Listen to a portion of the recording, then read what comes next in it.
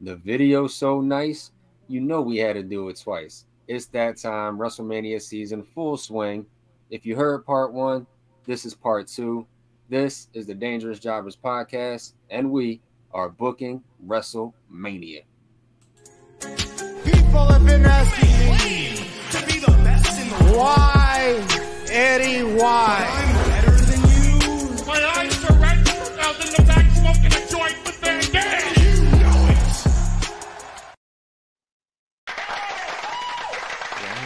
Round of applause, because there's no way I was gonna be able to do anything that smooth. I'm your boy Stevie Jobber, And it's your boy Dangerous Duke. and we are back booking WrestleMania. This is part two. Hopefully, you guys saw part one when Duke booked WrestleMania. I thought he had a great card and put in some extra stuff in there that made it very tough to follow. But I'm gonna do my best today, and hopefully, I got something that is just as exciting. Might even be more. At the least, or more. I mean, possibly. But I mean, you had a great night one. If anybody didn't see it, go watch night one when Duke books WrestleMania, or pod one, part one when Duke books WrestleMania. Cheap plug. Cheap plug, man. So I'm gonna start with my night one, and hopefully this card comes together. I don't have a pre-show. I think Okay. Duke had the pre-show where they had the battle royals in there. I'm not having the pre-show, but I do have a gimmick match that includes multiple superstars from mine, and that starts with the opening match. I think night one we start with the six-pack tag team ladder match. So I have the Judgment Day, Damian Priest, and Finn Balor putting the titles up against. I don't have all the teams together because they're three or four from each brand, two or three Yeah. from each brand.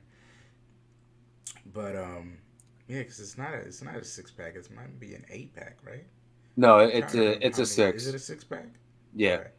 Okay. But just the names I'm thinking of off the bat were Imperium, probably DIY, possibly R-Truth and Miz, just to name a few. But the first match I had on the card was probably the ladder match, because every year I feel like if there is a ladder match on WrestleMania, it's usually the first match, especially if it's multi-man, except for that one year they did the Fatal 4-Way. I don't think that opened up the show, but yeah, just I feel like the ladder matches are good to lead with something big and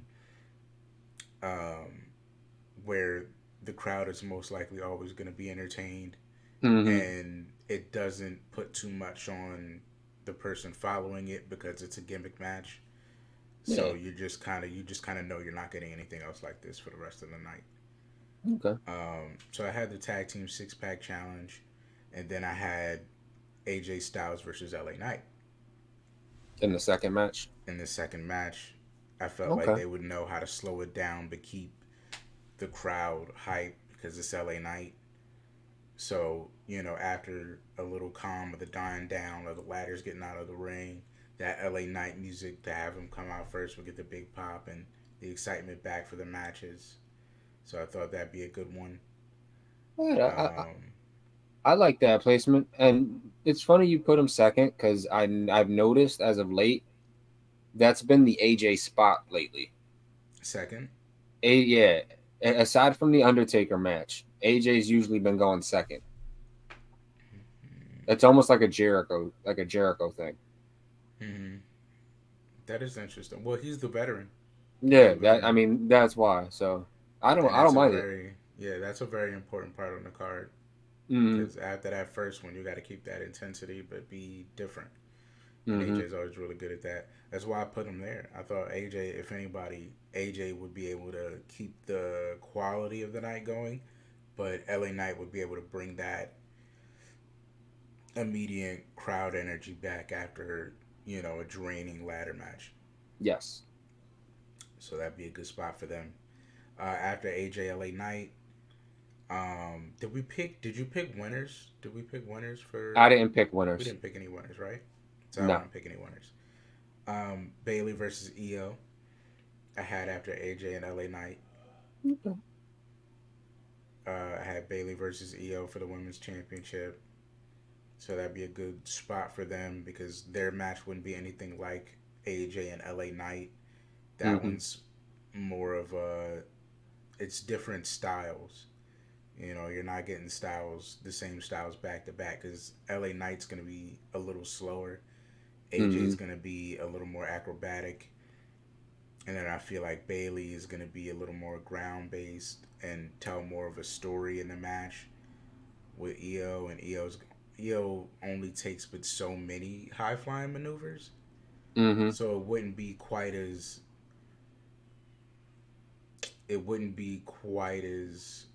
athletic as AJ's, Yeah. uh, as far as fast pace, but it would still be grandiose, and they could tell the first like story of the night.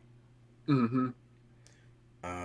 Taking it back from there, we lead to another story. After that, I will follow it up with another change of styles. Sami Zayn versus Gunther for the IC title. Nice. Okay. You get back-to-back title matches. Mm-hmm. Because I feel like that one's a good follow up to getting to the first like really good men's title match. Sammy Mm-hmm. versus Gunther is kind of in this spot where they can live in a moment halfway before the really big parts of the night. This is the first high profile match after the women's match. Yeah. Sammy versus Gunther is probably one of those first matches that you just want to see because of the match instead of the story. Mm-hmm. Because I feel like LA Knight's more of a story thing, Bailey's more of a story thing, Sammy's kind of rushed, so that's the first big match. Yeah. So Sammy versus Gunther, to just have this, heavy underdog battle Yeah. where Your David versus Goliath match. the classic David versus Goliath, and then from there we turn it up. Because after that, I have Uso versus Uso, Jimmy Mm-hmm. versus Jay. I Okay. have them following that, just to start the like, okay, here we are, and these are the big matches. You know what I'm saying? This is all the stuff we've been waiting for. Mm-hmm. And then kind of a rope a dope thing, because I have Sammy versus Gunther, then I have Uso versus Uso to get the crowd, hype for that next ending portion of the night. But Mm-hmm. I have the Usos getting good time Yeah. after Sammy versus Gunther, and I kind of have that as the last big time match before Mm-hmm. Roman and Rock and Seth and Cody. Because I have the Uso versus Uso, and then the second to last is actually Ray versus Santos, Oh. and I have them in that spot as the first hardcore spot of the night, just Okay. like you did, but I had it as kind of the heater because it'll be one of those where the crowd can be excited, but if it needs to be shortened, it can, as long as it Yeah. just keeps those hardcore spots in there. And you had it night one as opposed to me having it night two. Hmm.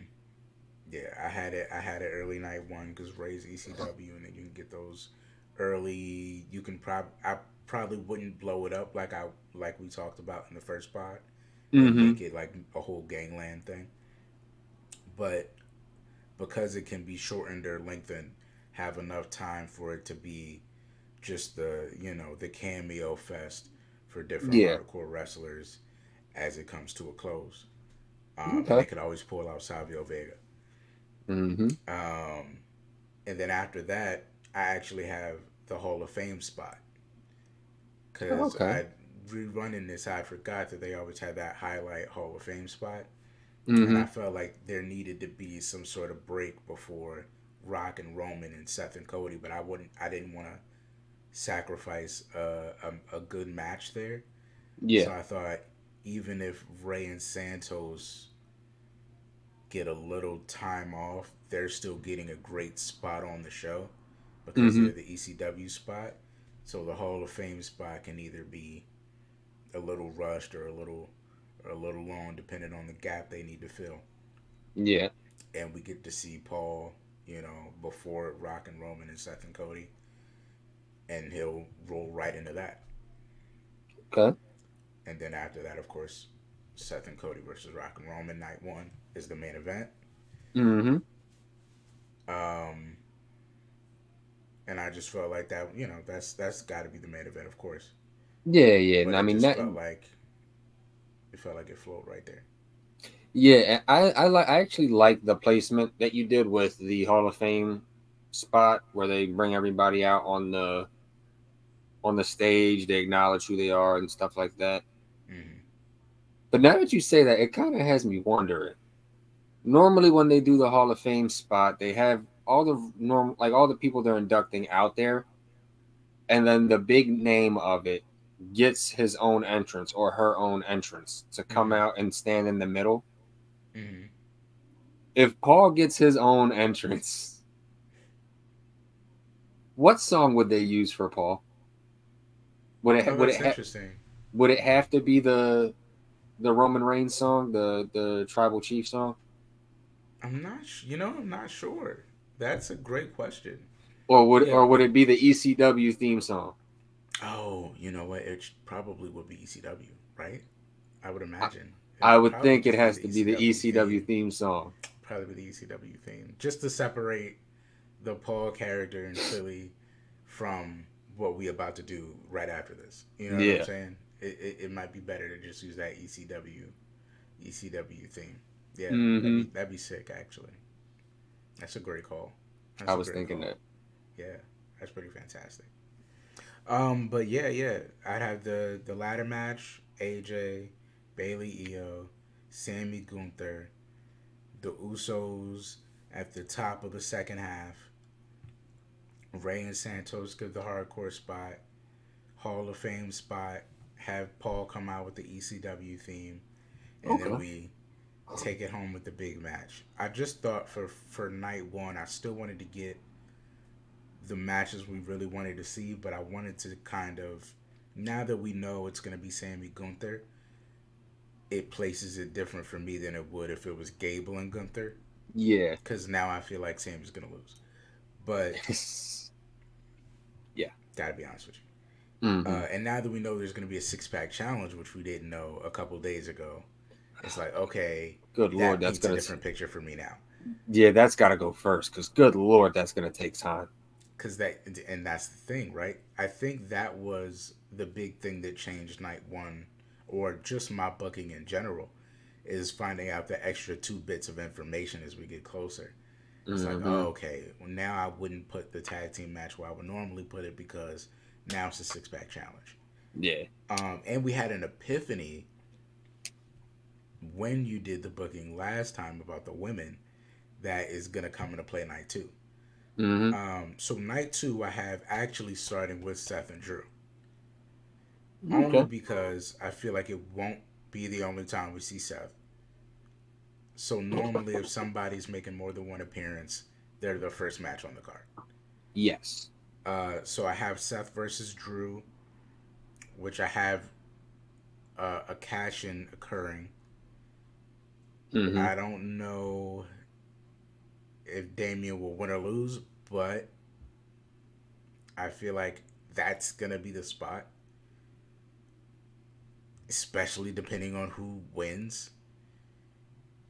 But I have Drew versus Seth for the World Heavyweight Championship, and then I have the women's tag title match as a Okay. ladder match between either they're gonna do a fatal 4-way or a 6-pack.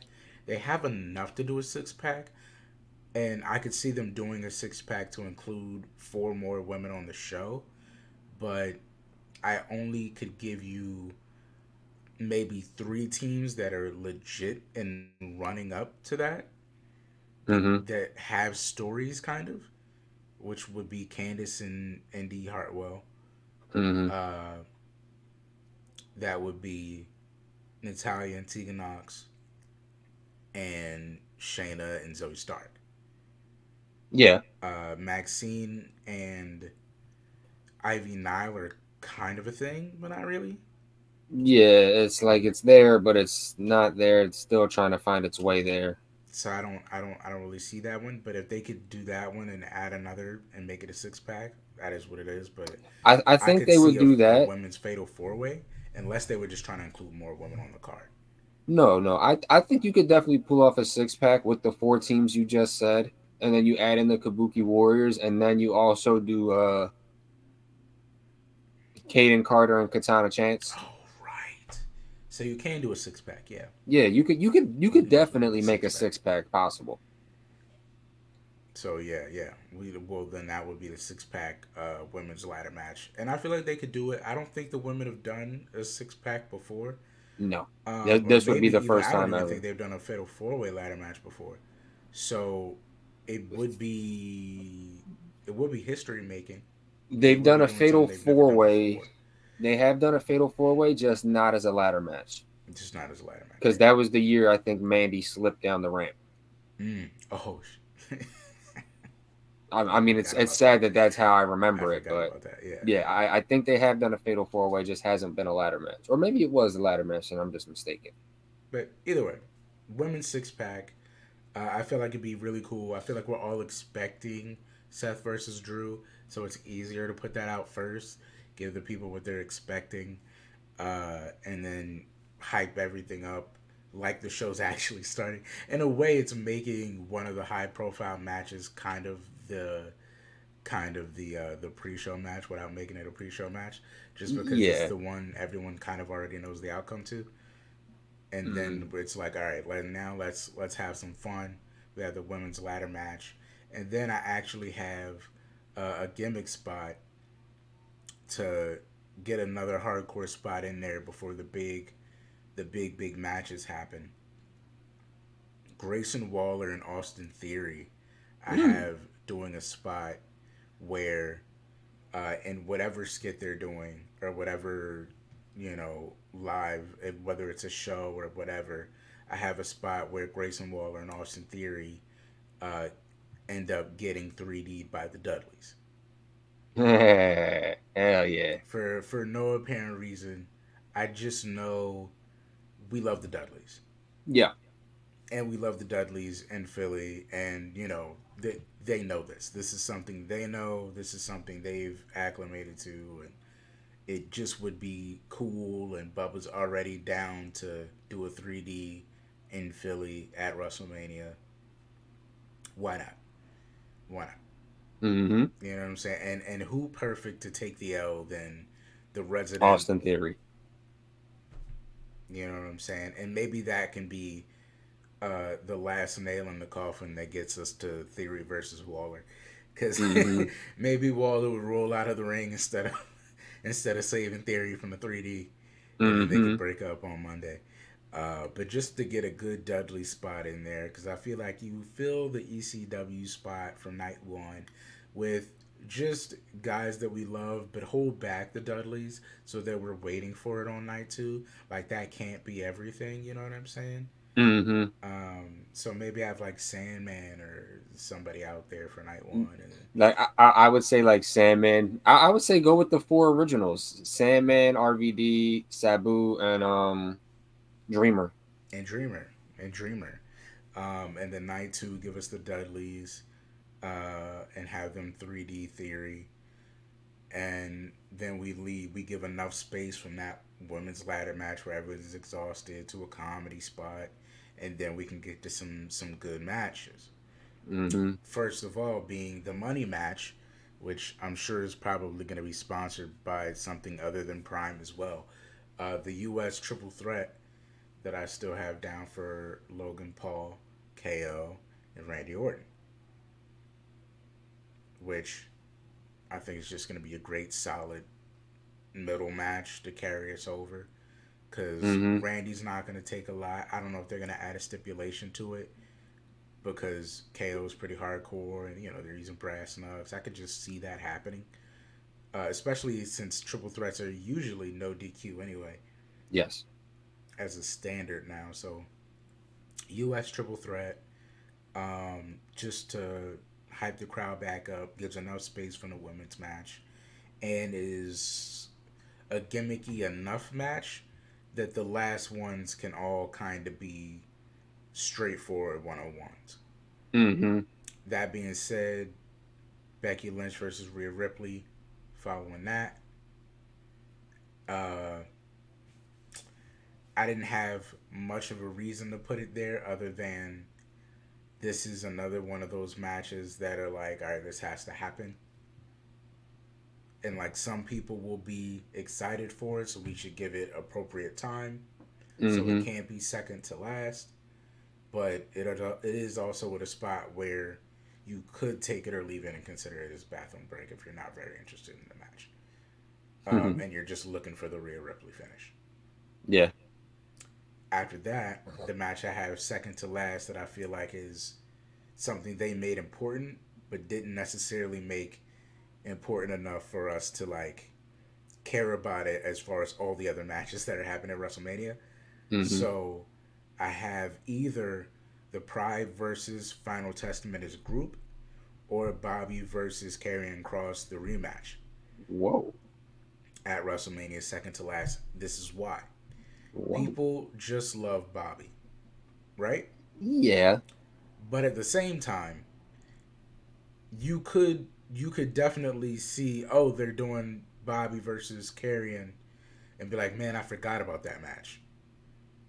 As in regards to everything else. And normally, the second to last match is the match you forgot about. So they just are in a spot where you know it's going to be good, and you know you want to see Bobby, but you're not necessarily looking for that match. But the match has to happen at some point. So second to last, as like the cool down before Cody versus Roman, the match you really came to see, is probably the best spot for them because you can take time or give them time, and nobody probably is really going to care because they're probably not going to remember it after all the other matches on the night. You know what I'm saying? You know what? You are right. You are. But it's also going to put a lot of, in my opinion, a lot of pressure on the both of them. Because if they have to take time, it's going to add more pressure. And it's crazy. And I don't even want to say as crazy as it may sound, but Bobby's going to be the one carrying the match majority of the time. Like it's going to be Bobby's dance to lead. And I think that's a good thing because this might be Bobby's first time leading a Mania match.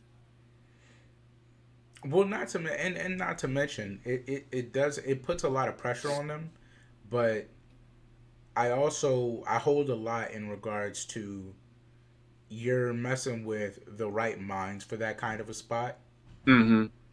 Because you got Bobby, who's a former world champion, and you got the Prophets, who are used to high profile matches, and if nobody else, you have Paul Ellering from the Final Testament to try and put a match together that can fit the time constraints, but can highlight both of these big dudes in a way that can lend itself or take itself. Yeah, and they can both kind of go fast paced if need be.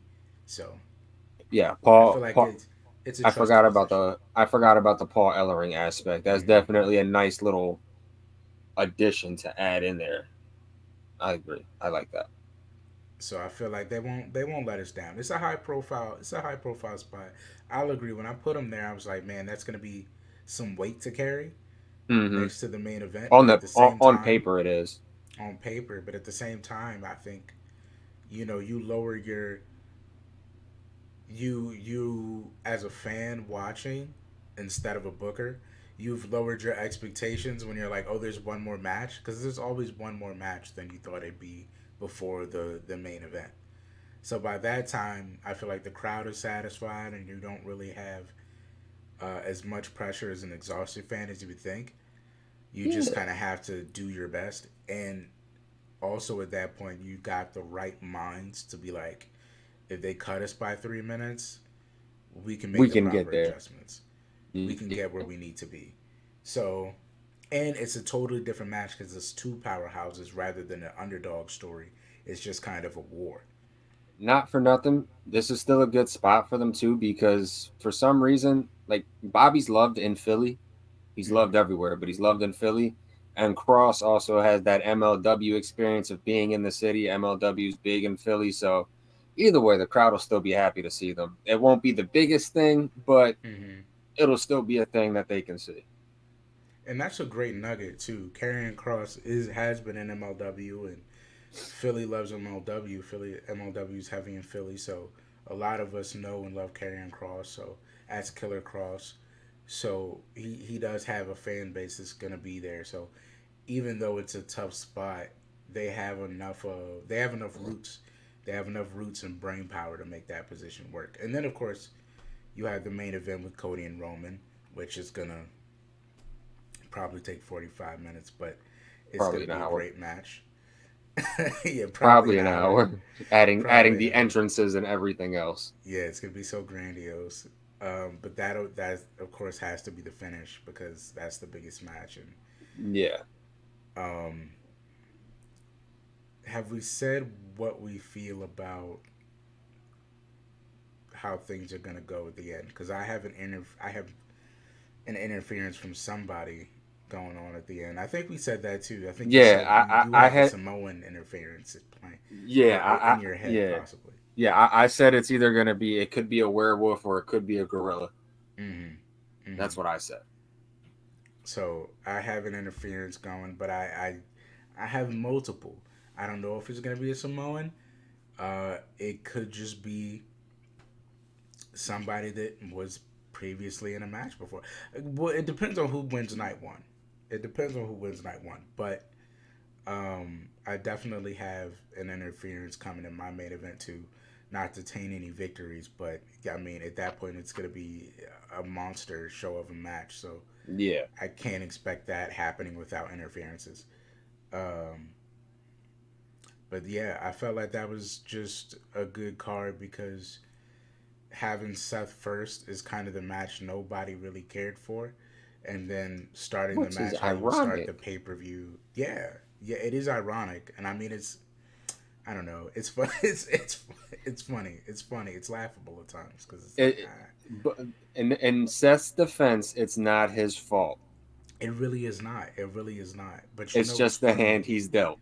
It is, and if you listen to it, it's funny because Seth kind of said everything we were thinking on Monday in his promo with Drew, where he was like, "You know why I haven't been worried about you?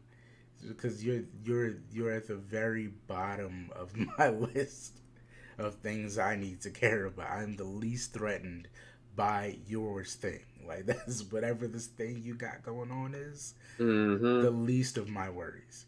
And it kind of is the reflection of how the fans are feeling about the situation too. So to have that as the first match, even if it's a shock win, having that as the first match, it's still the match that's like, oh, okay, I see why they're starting with this. And then it'll suddenly blow you away and we'll realize they're great wrestlers again. But for the time being, it's like low value. And then after that match, it's like, okay, here we go. Now it's WrestleMania time. Yeah, So I and felt like that was just the best. Yeah, I actually like the placement of some of yours. I like the switch and Ray over to night one and the Dudley spot. You still managed to get the ECW aspect in on both nights instead of just one night like I did. Kind of jealous you chose the Dudleys because I didn't think to pick the Dudleys, and that's like open mouth insert foot right there on me. Wow. I'm a little jealous. I am. I'm not gonna lie. I thought, listen, going into this, I'm just proud to have survived because that night, your first two nights were like, I don't know how you draw it up better than that. All of these spots fit, and I mean, your tough spot instead of Bobby and Karrion for me was the Bailey Eel spot because you had to last on one of those nights, but I thought you drew it up really good. So by the time I was going to draw it up, I was like, oh man, how do I do this differently and have it go just as good, if not better? Yeah, and you did a good job. Yours was more like you actually made it kind of even night one and night two, as opposed to where I kind of front loaded night one a little bit out of bias. But that was just my thinking. Well, I felt like the only thing we lose out on the way I drew it up is probably the triple threat. Yeah. Because for all the people that wanted to see Rhea, I felt like Rhea's definitely a night 2 thing, right? Yeah, yeah.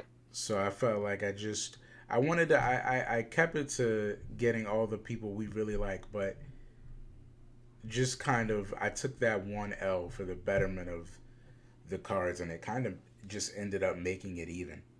And you had nothing, putting in ladder matches kind of does that itself. Yeah, and you also added more. You added one more title match to the main card than I did. Oh, which one did I? The women's tag titles. I put that on. Title, right. That was on my pre-show. You put that on your main card. Right. Because I didn't have a. I just don't like pre-shows. You know why? I have a bias because I don't watch them. After I realized the pre-show was just like showing all the promos beforehand, I was like, I'm off the pre-show stuff. Honestly, I think the last time I've watched the pre-show, this is how long ago it was. Austin Aries was here. Bro, why was I about to say that? All right, let's get this off, and then we'll close the show.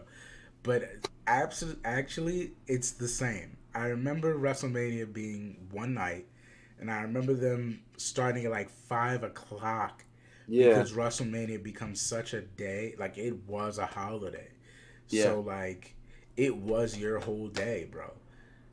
So they would start earlier and earlier, and they started like 5 o'clock. It was the one they had outdoors.